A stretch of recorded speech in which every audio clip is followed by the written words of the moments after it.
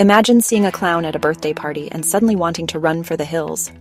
Let's unravel that mystery. Phobias, my friends, are our brain's way of saying, nope, not today. But why do we have them? It all starts in this tiny part of your brain called the amygdala. Think of it as your brain's personal alarm system. When it senses danger, boom, instant fear. Now here's the kicker. Sometimes the amygdala hits the panic button for things that aren't actually dangerous, like spiders or heights or even clowns. This can go way back to our ancestors who had to dodge real threats like predators. Our brain just got a little overprotective.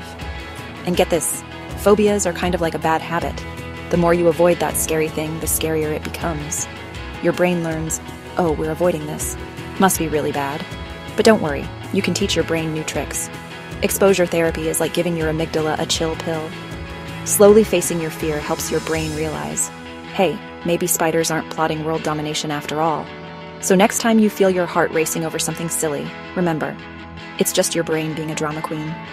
And with a little patience, you can show it who's boss. Stay brave, folks.